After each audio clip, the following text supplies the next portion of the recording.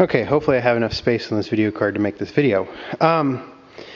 So I get asked quite a bit, just in talking to people, the difference between the limited Cat 1 and the Category 0 hitch, 3-point hitch on the X7s.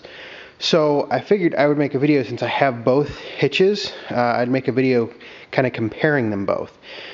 Now, the biggest difference between the Category 0 and the Category 1 Limited is going to be the width of the 3-point arms. The width of the 3-point arms on the Category 0 is going to be like 20 inches, and the width of the arms on the Category 1 Limited is going to be 26 inches. It will not take these arms right here on the Category 1 Limited will not move to 20 inches. So you cannot use Category 0 implements on when you have a Category 1 hitch installed. So now on to differences. When the X5, what I'll call the 4-5, 5-5 units first came out, they came with rock shafts, and they also had they were still using the 4-5 series, so that'd be the 425, 445, 455, and they were still using a lot of Category 0 implements. So that's why you can have the option of either Category 0 or Category 1 Limited. Now, the Category 1 Limited means limited lift height. In other words, the fact that you only have a, at most with fully ballasted 2,000-pound machine, and that would be like the X748, with all kinds of ballast, everything else. You're just not going to get the lift height, and nor can you attach full-size Category 1 implements in the back. Sure, there's lots of videos of guys that do it all the time. I'm not saying that you can't. I'm just saying that it's not something I would think is all that great, because you're going to run out of weight or traction on the machine long before you run out of horsepower in any given case. And under certain circumstances, you can either run out of horsepower with, say, a Category or like a 4-foot box blade or something, which I think I have a video up on. So anyway, that's a whole nother ball of wax, but what I wanted to show you is the differences. So on this X748 right now, we have a Category 1 Limited hitch. Now, the biggest thing with the Category 1 Limited hitch that I prefer over the Category 0, aside from the types of implements you can attach, is the fact that you can detach the hitch without much trouble. So there's the rock shaft right there. You can kind of see that there are just pins that slide right in here, and they slide right into these arms right here. Really simple. Takes me less than probably 3 minutes to put this hitch on this tractor. And I'll show you. I can't video it because I don't have somebody to hold the camera for me, but I'll time it. I'll put it on and take the quick click and go off, and I'll put it on real quick and I'll time it. Now, the Category 1 right here, or the Category 0 right here, it's not a quick attach. It's like the old style 318 hitches, where to adjust the draft links, or to adjust the 3-point arms, it's just a screw. And so to take the hitch off, you have to completely unscrew that screw right there, and then you have to hope that you never hit that screw or anything and kind of bugger up the ends, because that's, then you wouldn't be able to attach anything. So that's what I have to do on my 318.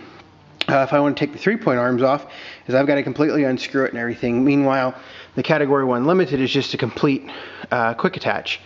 And so, 6 of one, half dozen the other. Those are the big differences. I don't have one of the Rug hitches. I know lots of people speak really well of Bill Rug's work. I have never had one of his hitches. I can't comment either way. I know they've always looked nice in pictures. I can just tell you my experience with what I've had, and I've had for my 318, I've had a JD OEM hitch and a Redland Hill. I hated the Redland Hill. It just did not work right. The geometry's all wrong and can't lift squat, and it loosens up over time.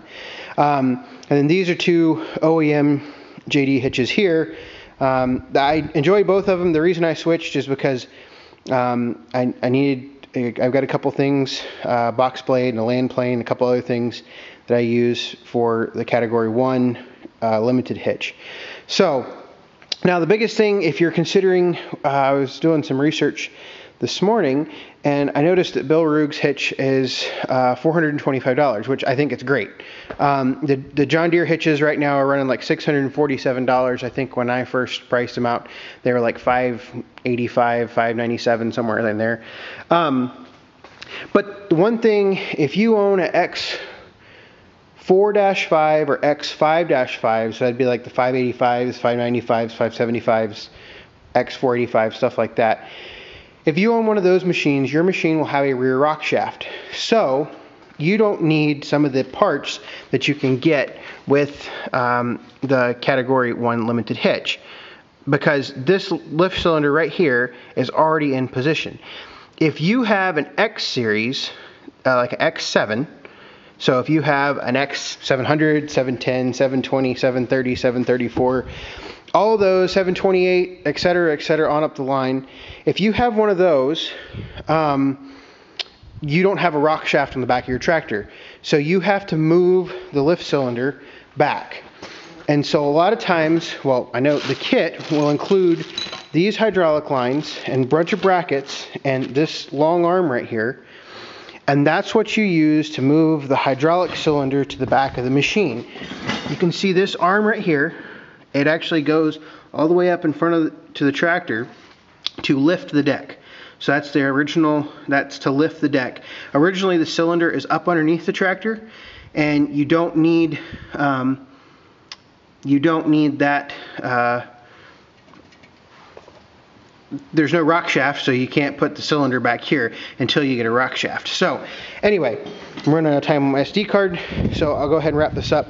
But that's the difference between the hitches. I really like the Category 1 Limited, strictly because I can come on and off, and I'll quickly time it, and I'll see if I can make some room on this video card.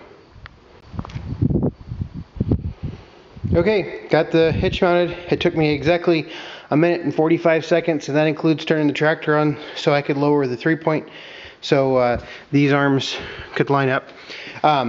Because I haven't used the 3-point in quite a while, it was just kind of stuck up in the up position. Not a big deal there. So anyway, like I said, minute and 45 seconds, somewhere around there. I'll have to look at my timer again now that I've forgotten.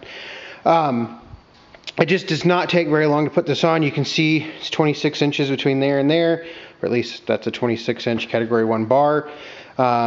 You can't get a 20 or 21-inch bar in there. It just doesn't narrow up that much.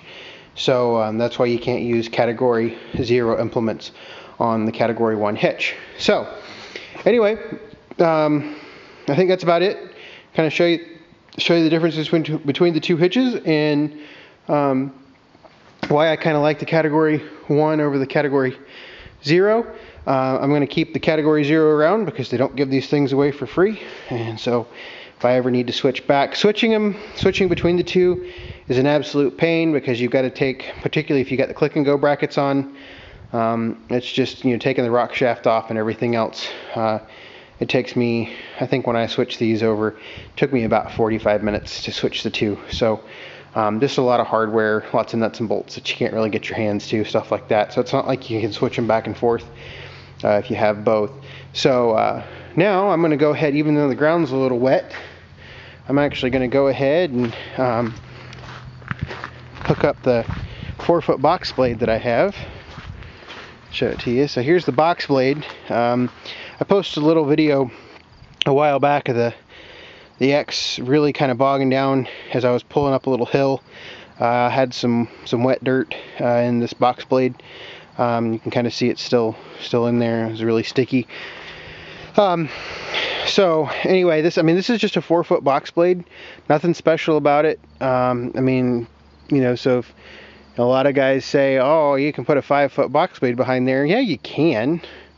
You can do lots of things, but that doesn't mean necessarily that it's the most efficient or most effective.